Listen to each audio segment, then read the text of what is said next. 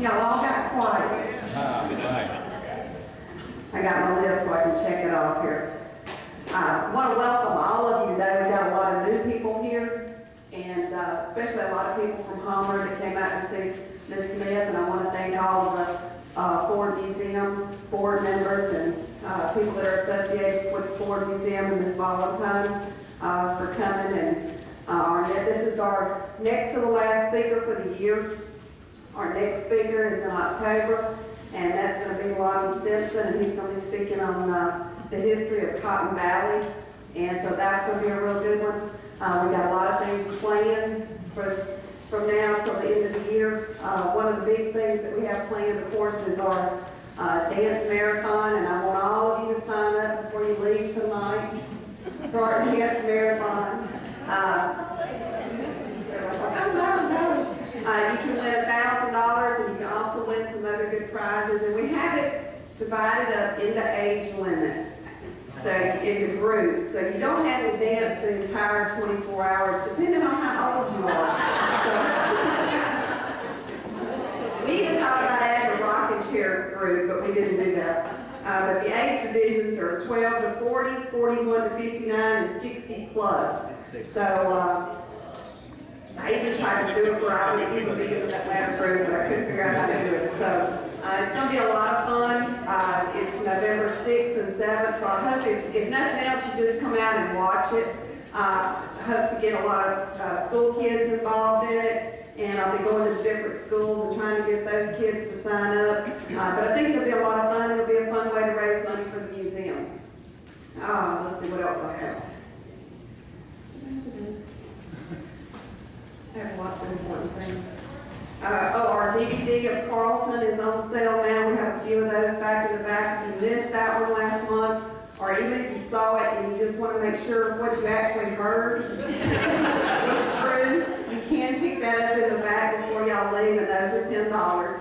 And then Miss Smith's will be available in the next couple of days when Phil gets that to me. So we will have the complete year. If you want to buy the whole year, after Lonnie speaks, you'll be able to get the whole year for $75. And you can also get the previous year for $75 right now, so it saves you a little bit of money. Let's see. We also have our cookbooks available. We've got a few of those in the back. And then John Agan has his new Webster Parish book out. I do not have it here, and I was hoping John would come tonight so that he would bring some. But we do have, and this benefits the Ford Museum. They have brought some of their Claiborne Parish books, so if you want to get one of those tonight, they'll be set up in the back before you leave. Those are $20. So if you want to get one of their new Claiborne Parish books, please pick that up before you leave tonight. Also, the museum will be open for probably about 30 minutes for a lot of you that have not been to it. We really hope that a lot of people from the Ford Museum will go and see what we've done and what Larry's done for us. I know he's done a lot of work for y'all, and he's done a whole lot of work for us, so y'all probably haven't seen him very much lately. We kind of got him handcuffed down there. But he's really working hard for us, and we've really come a long way in a year, so we're real proud of all the things that we've accomplished. Let's see, what else? Our board members, if you can, before we leave tonight, if you will help us pick up the chairs. We have to clean Christopher's up for in the morning, so our board members or anybody wants to, we'll just fold the chairs up. That'd be a big help too. And we will draw for our door prize before the end of the night. So I'm going to turn it over to Thad, or he's going to make me leave. Thank you very much, Shelley. On behalf of the board of the museum, I'd like to welcome all of you here this evening. I especially want to welcome my Claiborne Parish friends. I have a special spot in my heart for Claiborne Parish, and I know that our speaker tonight, she's kinsman. All of my children, isn't that great? And many others, relatives in Claiborne Parish. Last week we sort of diverted from our series there. We've been having these educational, historical deals, but unfortunately this week we're getting back on track again after that collapse.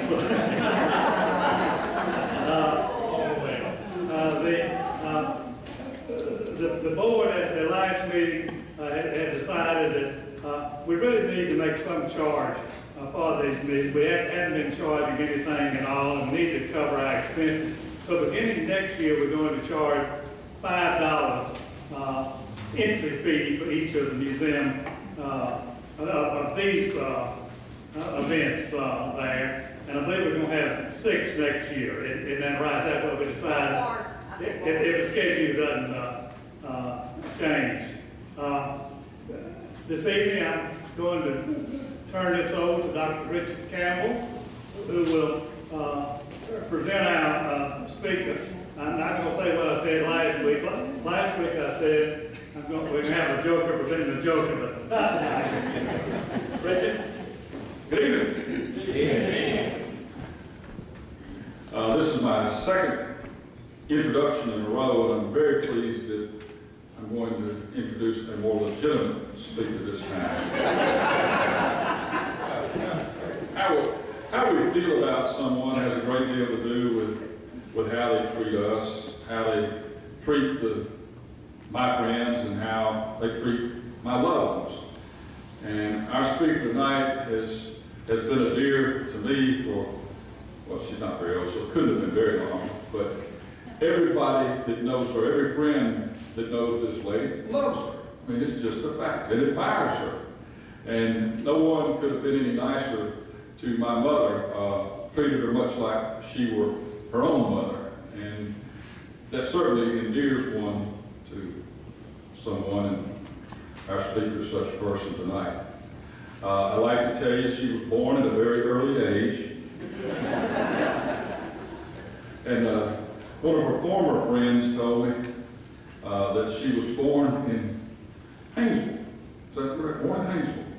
And it was a chilly night, and had to wrap the lass up, and her dad and another fellow apparently brought her home. Some of you Claiborne folks probably know this story. It was very retelling. And they brought her home, and of course it was so chilly they really had her wrapped up, and got home and realized all the way home they'd been holding her upside down. So if she says anything that sounds like calling a brother, you understand what they're saying for. The lass was educated in Claiborne Parish and almost everywhere else. She holds more degrees than a thermometer, I think. She has BAs and BSs and MSs, and she's a wonderful liberal arts person, and she's kind of over to the science side. Some of you know her as an assistant or adjunct professor at Dipsy. But to another little tidbit out of her past, you'll see once she gets up here, she's a rather lovely lass. She was in the Miss Louisiana pageant. How about that? And it was a unanimous vote that she was most congenial. I mean, every single person that voted on her. Now think about that a minute. It became obvious that I had voted for myself. I'm going to figure it out in a minute. Thank you, Beverly. I mean, she does everything in Claiborne Parish. She has another job, a family business, Claiborne Abstract. I don't know how many days she spends there teaching and all the other things. But her love has certainly been, for the many, many years, has been history. And that's where she and my mom came together. And it was an immediate bond. She has served a number of terms as the head of the North Louisiana Historical Association and of the Ford Museum. And when the Britsky building was originally brought forth to be used as a museum, I had the pleasure of going there and seeing this extremely run-down building. And it wasn't leaking too badly, but she and some of the other folks had a vision of what could become of this, and that being the Ford Museum. And they have been an example to us for any number of years now. I'm also told she's a pretty good singer for the Presbyterians, so if any of you Methodists want to try to draw her in. But she has been, for Claiborne Parish, what I like to think my mother was for Webster Parish. And I would say she's the queen of Claiborne Parish, except she's not nearly old enough to be a queen, so I call her the princess of Claiborne Parish. And I'll ask Beverly Smith to come forward at this time, and please make her welcome.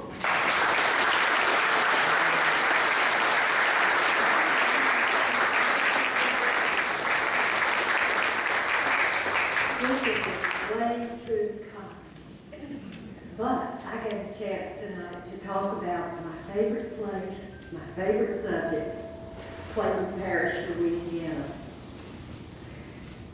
I may have to lift the paper a little closer to my eyes because, Dr. Woodall, my range of vision is not what it used to be.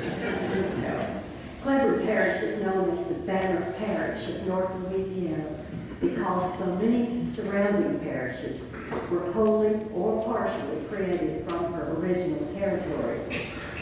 Dorcheat Parish was carved out in 1843, part of Jackson Parish in 1845, Beverly Parish in 1848, part of Red River Parish also in 1848, Webster Parish in 1871, and Lincoln Parish, part of Lincoln Parish, in 1873. Actually, at the time Webster Parish was created, it was created from the eastern part of Dorcheat Parish, the northern part of Beverly Parish, and the western part of then Claiborne Parish. It was created out of those three surrounding parishes. You'll notice that Webster and Lincoln were both created during Reconstruction times, hence their federal names. Tonight we're going to speculate about what life might have been like for the people who settled in the area that would become Claiborne and later Claiborne and Webster parishes. Isaac Alden, who built a cabin 8 miles east of present-day Minden, is generally considered to be the first white settler to arrive in the area. Richard Fields, a half-Indian, is considered to be the second. Alden and Fields had no close neighbors until 1818. In the spring of that year, a number of families from Middle Tennessee, including the John Merle family, descended the Cumberland and Mississippi rivers in keelboats, then poled their way up the Red River, bypassing the Great Raft by going around the side through Loggy Bayou and Red and Willow Chutes. And they went all the way to Long Prairie, which I understand is the area around Garland City, Arkansas, in southwestern Arkansas. They had arrived in April. However, with the onset of hot weather, the mosquitoes in the damp river environment began to take a toll on the settlers, and a number of them became ill with fever. Probably it was malaria. Merle was not at home at the time. He hadn't followed an Indian trail from Long Prairie to Natchitoches, where he intended to buy cattle. At the time, there were 2 Indian trails leading from Long Prairie, one from Long Prairie to Natchitoches, and the other from Long Prairie to Fort Miro on the Washita River. Natchitoches and Fort Miro, which occupied the site of present-day Monroe, were the only 2 civilized settlements in North Louisiana at that time. On his way to Natchitoches, Merle observed the beauty of the North Louisiana uplands. And he also passed by a vacant cabin that had been built and abandoned by a man named Bose. And he encountered Isaac Alden, who wanted neighbors and who encouraged him to move into the neighborhood. When Merle returned to Long Prairie with his cabin and found that his family was ill, he packed them up and they headed for what he hoped would be a more healthful environment in the North Louisiana uplands. They settled on a tract of land approximately 6 miles west of present-day Homer. The site is accessible from our Dutchtown Road, and they did move into the vacant cabin. Since we mentioned cabins, let's take a side trip and speculate about what life might have been like living in a log cabin. The common practice was for settlers to build a single-room cabin and later expand the house by building another room to the side and joining the two rooms by a central hallway, giving rise to the dog trot style house that's so characteristic of our region. We have a small cabin in Ford's museum. It measures only 15 feet by 18 feet. And yet, a dozen or so people lived in this tiny house at the same time. You could wonder why they didn't all turn out to be criminals, given what sociologists have told us about the effects of overcrowding. However, the conditions of frontier life were different, and their attitudes were different. And certainly, the social philosophy of the people living in the cabin was different. These early settlers came from large families who had been reared in squalid dwellings. For the most part, they were of English and Scotch-Irish descent, and they were accustomed to crowded houses. Before the days of mechanized farming, it was advantageous to have a large family because extra farm hands enhanced one's chances of succeeding, and also for having someone to take care of you in your old age. So let's look at how the people in the cabin met their needs. For furniture, for instance, any man who could build his own house could also make his own bed.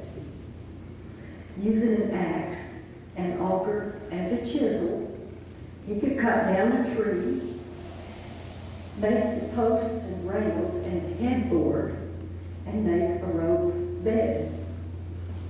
Beds were highly prized possessions in the old days, and they figured prominently in the estate inventories of men and women of the 19th century. Other furniture included ladder-back chairs, blanket chests, stools, benches, and a table for preparing food and for dining. Chairs were usually made of oak or hickory, or a combination of the two. The very best chairs had posts made of green wood, which shrank while drying and held the dry rails and braces tightly in place. Benches and stools were sometimes made of boards, but more often, benches were made from half-hewn logs fitted with stout legs drawn into auger holes. Closets were non-existent in the log cabin, so the family's clothes were usually hung on pegs, which had been driven into the auger holes in the walls. Before the farm was very well established, mattresses would be filled with hay or corn shucks. Later on, if the family had acquired a flock of geese, the geese could be plucked for down, which would provide a warmer and more comfortable mattress. As soon as possible, the farmer obtained a few sheep to provide the wool, which was woven into the beautiful oak-shot coverlets, which gave color to the room. The threads were dyed before being woven. The women obtained various shades of yellow using goldenrod and onion skins. The brown color came from walnut hulls. Red came from cokeberries. And the blue color came from indigo, which had to be store-bought. Gardening was usually the woman's responsibility. When a woman married and went off with her husband, part of her belongings included seeds. The variety was limited, but still there was enough to provide some interest.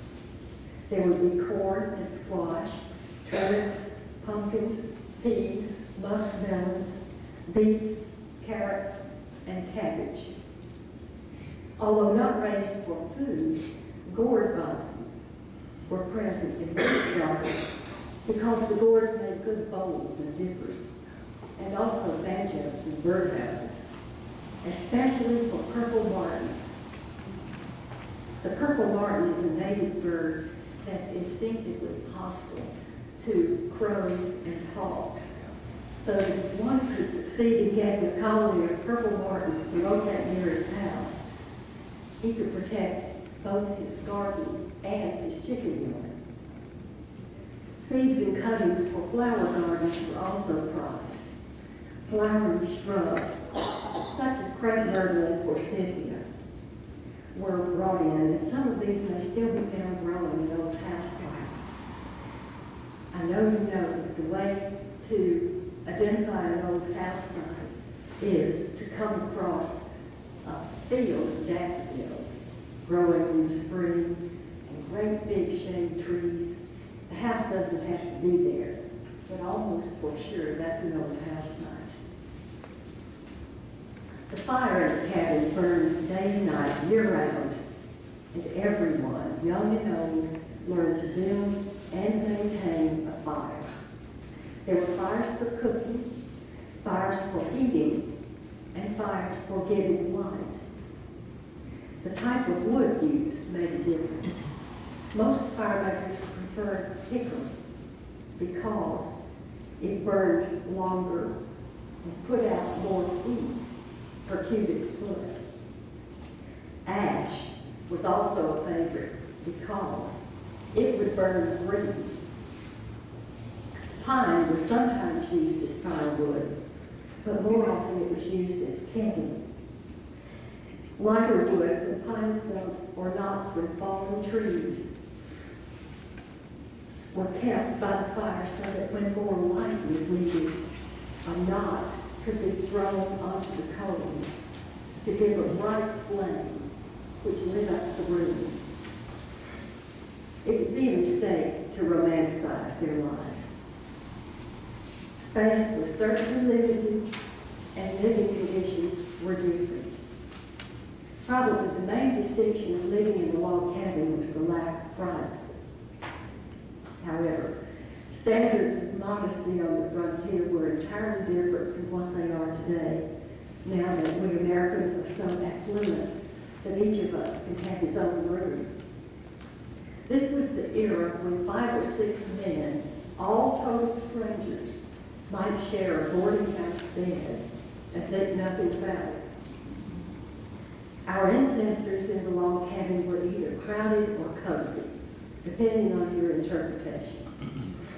Actually, it was an education in life. At night, the men and older boys might bring in news from a nearby settlement. The old people might tell an incident from long ago, or tell stories, or read from the Bible. They communicated. Back to the early settlers of Claiborne Parish. The John Merle family arrived in the area that would become Claiborne Parish in June 1818. The following winter, a number of immigrants settled in the area around Flat Lick Bayou. Flat Lick is on what is now the western edge of Claiborne Parish. Some of their family names were Ryder, Wood, Holcomb, Browns, Evans, Bell, and Drew. The Drew name is illustrious. Duke Drew was the ancestor who first settled at Flat Lick and tried farming, but he then moved 2 miles south of present-day Minden, where he built a sawmill and a grist mill on Cooley Creek, where it flows into Dorcheat.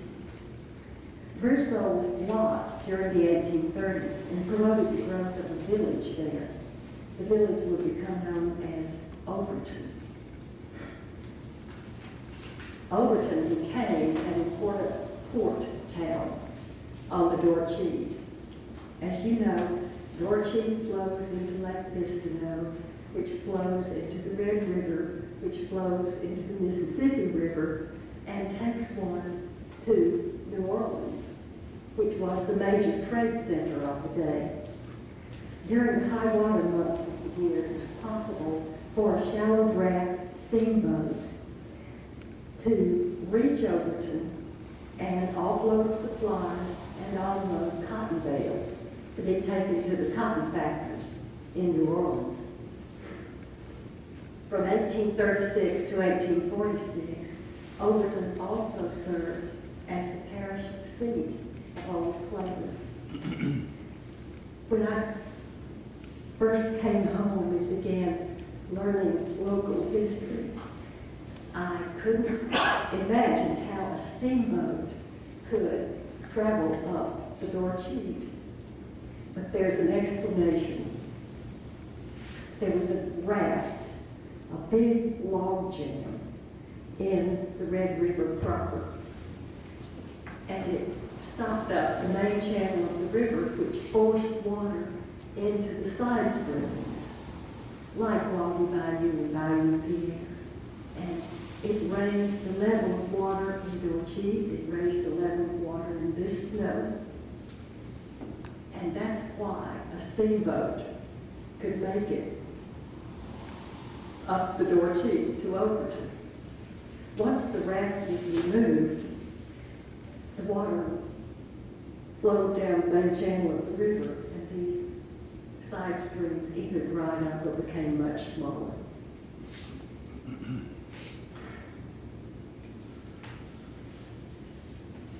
Another group of families who came very early were German families who had essentially been shipwrecked around 1820 near Loggy Bayou. When they heard about the destitute condition of these people, Merle and two of his neighbors went to get them, brought them back. Each of the German families contracted to live with a settlement family for 2 years for room and board and to learn how to make a living in the new country. The Miller name is a prominent name among these people. They worked out their contracts, established their own homes in the area, and many of their descendants are still with us.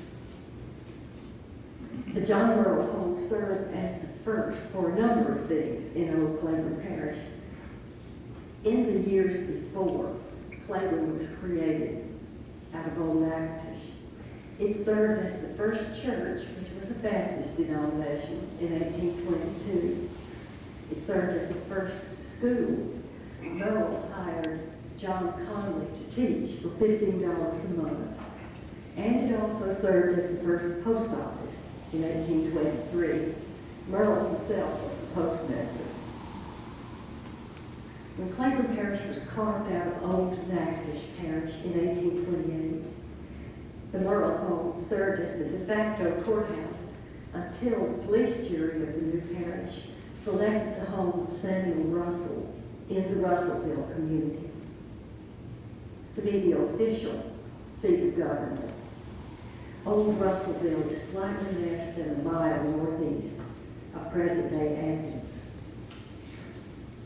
Russellville remained the parish seat until 1836. By that time, the population center had shifted westward, leading to the reestablishment of the parish seat at Overton, then a thriving port town on the Dorcheat. The location proved to be unhelpful, however. Mosquitoes again, I gathered. However, so in 1846, the seat of government was moved to Old Athens. It remained there till the night of November 6, 1849, when the court building burned, destroying all the public records. That's actually tragic. The fire that destroyed the courthouse at Old Athens was thought to be of incendiary origin, arson. The suspicion becomes more meaningful when one learns that just 2 months before the fire, the parish of Claiborne had obtained a land patent from the U.S. for 120 acres of land on which subsequently were located the parish seat and the town of Homer. Actually, the sale of town lots had already begun around the square, and there was a great big empty space left in the center, just the right size for a courthouse. So the events surrounding the burning of the courthouse at Old Athens and the creation of the town of Homer are full of unsolved mysteries. And generally, it's a story that's been suppressed. After the burning of the courthouse at Old Athens, the police jury acted to move the parish seat to Homer, where it's still maintained for present in Claiborne Parish. Our courthouse dates from 1860. It's one of the oldest public buildings still in use in the state today. The courthouse committee reported the building complete on September 3rd, 1861 at a cost of $12,304.30. Okay, I've gotten a little bit ahead of myself chronologically, so let's go back to the 1820s. The first road through northwest Louisiana was built in 1828 by Army troops and known as the Military Road.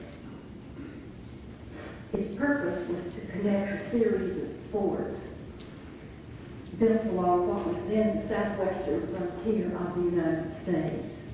This is long before Texas came into the Union, and in fact, what became Texas was then Spanish territory. The western edge of the country, in fact, was a no man's land, the Sabine Strip, inhabited by outlaws who preyed on American settlers crossing over into Spanish territory. The colonial Spanish government in the early days welcomed American settlers. The purpose of the military road was to guard the frontier and also to move troops and supplies back and forth among the forts. It began at Fort Jessup on the Red River, Lower Red River, near Natchitoches, and it ended at Fort Towson, near the headwaters of the Red River in Oklahoma. Traces of that early roadbed are still evident in many places in Claiborne Parish. It looks like a big, wide ditch. The military road ran by one side of the John Burroughs home. And I also understand that the main street in Ringgold follows the course of the old military road. The first census of newly created Claiborne was the 1830 census, which enumerated a population of 1,539 whites and 215 blacks, 181 of whom were slaves. Most free persons of color were of mixed racial background, and they lived in the southernmost part of the new parish near the Cane River area around Natchitoches. The largest number of white settlers entered Claiborne Parish between 1840 and 1860. Those were the years of the land rush. Curiously, although northwest Louisiana is known to be Caddo Indian territory, these early settlers never mentioned seeing Caddo Indians. Instead, they mentioned seeing Choctaws, roving bands of Choctaws. The explanation is that the Caddos, whose numbers were diminished by disease and warfare, had sold their tribal lands to the U.S. government in 1835 and moved away, first to the area around Jasper, Texas, and later on to Indian Territory. For their part, the Choctaws had been pushed off their farming lands in Mississippi by the more aggressive Chickasaws and also by pressure from the westward expansion of whites. So that by the time white settlers began arriving in the area in large numbers, Choctaws were the only Indians remaining in the area.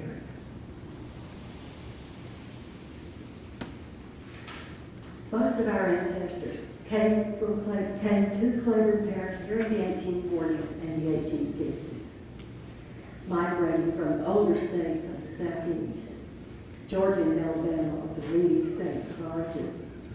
For the most part, they were of English and Scots-Irish descent. With them, they brought slaves of African descent. Most were seeking fresh farmland, having depleted their farmlands back east. This second wave of settlers was more substantial materially than had been the first or pioneer group. Neither the large plantation nor the small farm was characteristic of Claiborne Parish. Most holdings fell into the small plantation category of 50 to 500 acres. Although the uplands of Claiborne Parish varied considerably with respect to soil fertility, they supported a population of fairly prosperous farmers. By 1860, the percentage of heads of families who owned their land was 82%. Regarding the issue of Louisiana's secession from the Union in 1861, delegates from Claiborne Parish adopted a wait-and-see attitude, but they voted to secede when the final vote was taken. 10 1/2 companies of Confederate infantrymen were mustered in Claiborne Parish, not counting the individuals who listed in several cavalry, artillery, medical, and other units. From over here, there were the Men in Blues and the Men in Rangers, which was a cavalry unit, and then there were the Claiborne Braves and the Claiborne Rangers, the Claiborne Volunteers, the Claiborne Invincibles. Our statue of a Confederate soldier on the courthouse lawn has a metal box in its base that contains all the names of the men of Claiborne Parish who served in the Civil War. At home, Claiborne Parish served as a refugee center for people fleeing Union-held territory. And the people of the parish also cared for large numbers of sick and wounded soldiers. Following the Civil War, we entered a period of radical Reconstruction, which was a tumultuous time, during which Webster Parish was created from portions of the 3 surrounding parishes. And so, Webster began its existence as an independent parish. The lives of the early settlers were not easy, but they still managed to have fun. And sometimes they carried their pranks a little too far and got in trouble. For example, I'm going to share some portions of an 1853 libel suit against one William M. Graham, who was accused of unlawfully, wickedly, and maliciously defaming the good name of William C. Martin. I'll tell you in advance that I don't know the outcome of the suit because I have looked diligently, but I can't find it. Graham, who was a schoolmaster, evidently wrote and caused to be published in a newspaper what he considered to be a humorous poem about his friend Billy Martin.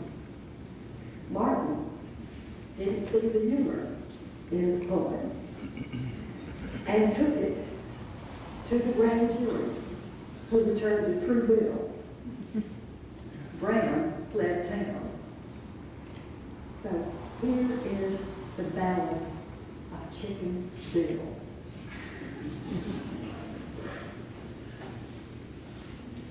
Good people all, both great and small, pray listen, if you will. I'll sing a song not very long concerning Chicken Bill. His name says fame, and how it came I am not very certain. But in his youth it is the truth. They called him Billy Martin. I now will tell, and do as will, how Billy got his name. One stormy night, sword out of sight, he to a hen roost came. Upon a tree sat chickens 3, close by the owner's house. So up he crept while they all slept, as sly as any mouse. Old Chanticleer, now being near, Bill caught and chirped him well. And reaching then to catch a hen, down to the ground he fell. The ground so loud that all the crowd of dogs about the yard took the alarm and, dreading harm, were soon upon their guard.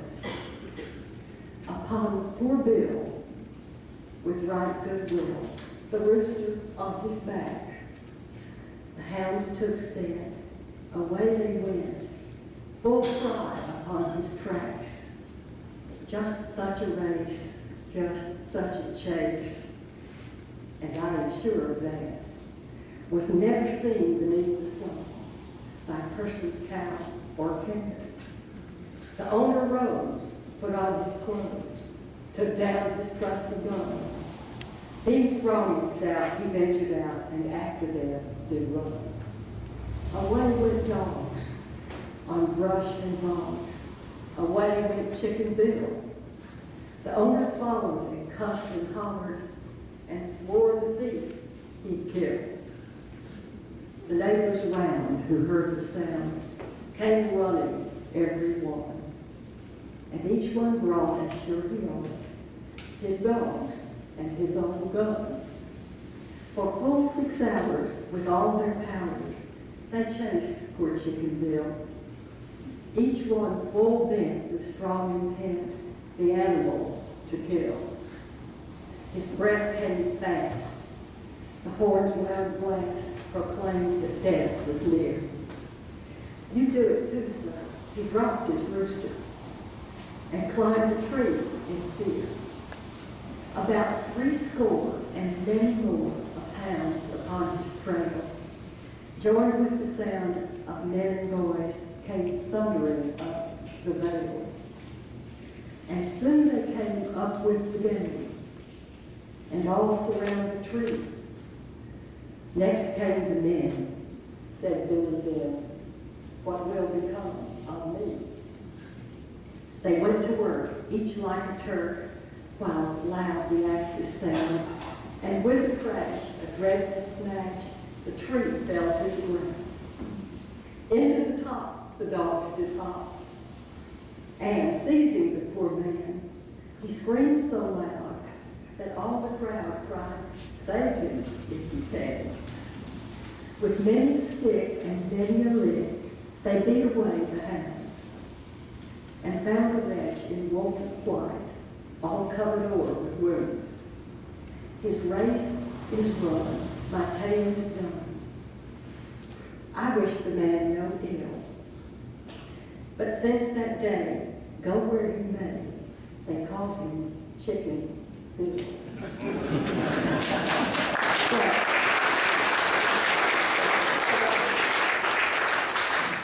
can imagine the Bill is not happy. Well, I had an opportunity to introduce our project director. This is Linda Valentine. She is going to encourage each of you to visit the Ford Museum. We're looking forward to visiting the Dorcheat Museum. So, Linda, come up and advertise us.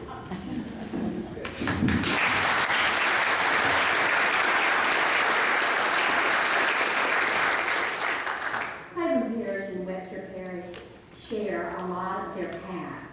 And we're very proud of the Ford Museum, and we would invite you to come and visit us whenever you can.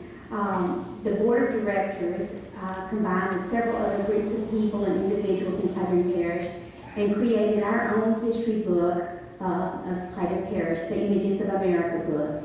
It contains 232 photographs that have been subtitled, and pretty much give the history of our parish. And I would invite you to pick one up and look at it. You'll see things that you might have wondered about or wondered where they went. It goes back into our past. And we're looking forward to visiting your museum tonight. Thank you.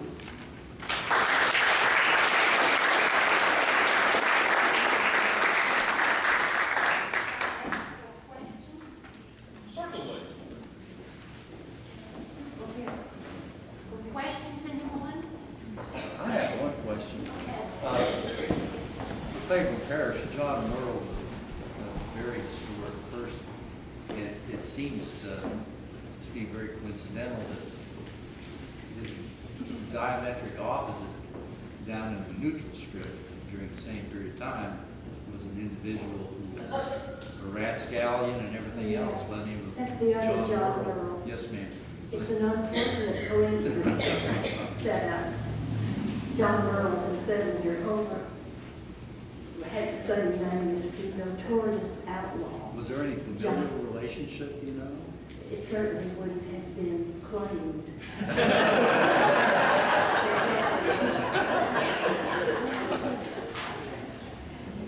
Any more questions? Okay, thank you. Tell us a little bit about Tom Kinder and Lee Wagner. Oh, that's all part of the notorious total ransom feud, whose origins are shrouded in mystery. And it might be hard to prove what happened. Now, Tom Kinder is the person accused of committing, 5 or 6 murders. Lee Wagner probably heard there was a good fight that was going on in Claiborne Parish, and enjoying a good fight just came over to see what trouble he could stir up. He was not one of the feuding parties, but he managed to murder a number of people also.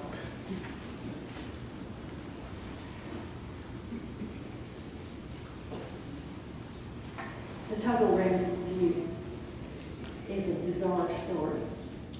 And we tend to think that bizarre is not that attractive, so we leave it alone. Okay, thank you for listening.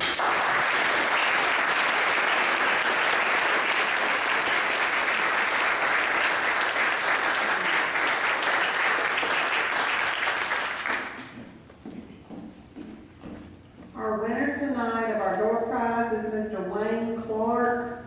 Wayne, there you go. There he is. And he even told me he wanted to buy my old car, but I already sold it.